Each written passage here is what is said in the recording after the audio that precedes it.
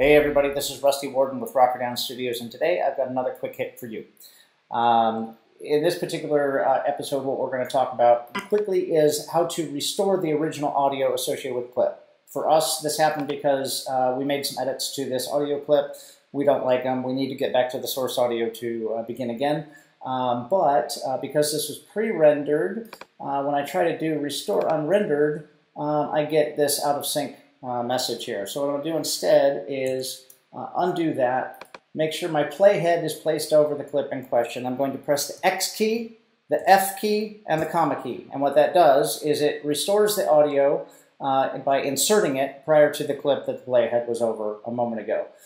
So I'm going to listen to the poorly edited audio. A lot of our customers rely on. A lot of our customers rely on us, and we know they do.